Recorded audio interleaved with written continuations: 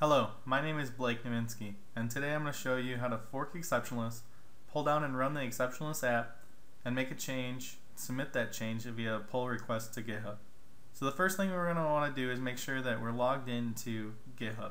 Then we're going to want to install the Github for Windows client by going to windows.github.com. You're going to want to download and install the Github for Windows client.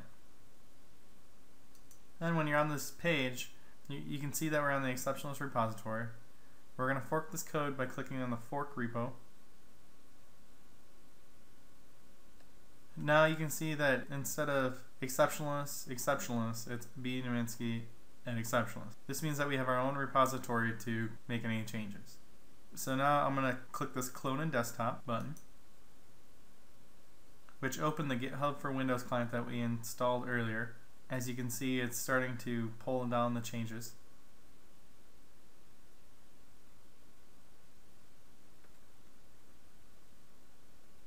And then we're going to right click this project and do Open and Explore.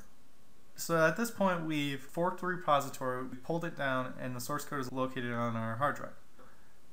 To start the app and to start debugging, we're going to go down and follow the steps into getting started.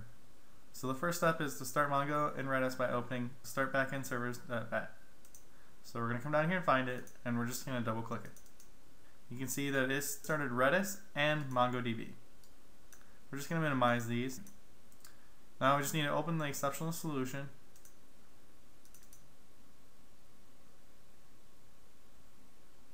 I'm going to click Collapse All. Now I'm going to right click the solution and select Set Startup Projects.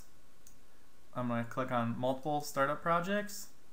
I'm going to come down and find the Exceptionless app and click Start.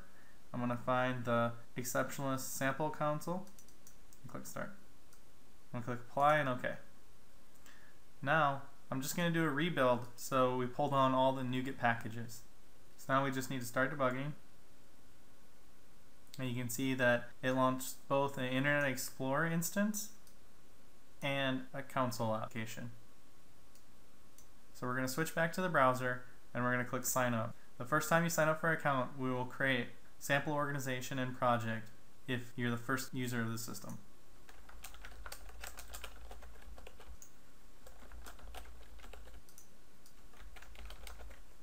And I'm going to click Create My Account.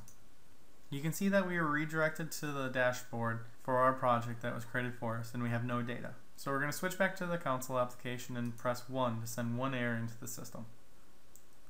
You can see automatically that the page refreshed and we have our new error occurrence.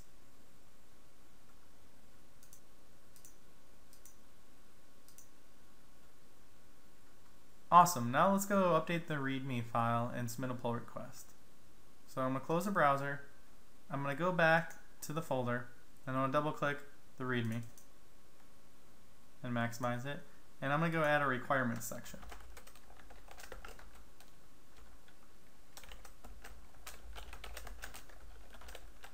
Now I'm going to save this change,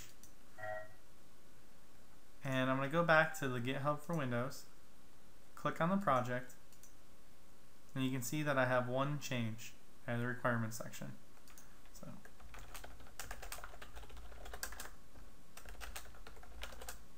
I'm going to add a commit message. I'm going to press commit to master. Now I'm going to go up here and hit the sync. This syncs your changes to your local repository that you forked in GitHub. Great. Now my changes are synced. Let's go back to GitHub and click on this icon to compare or create a pull request.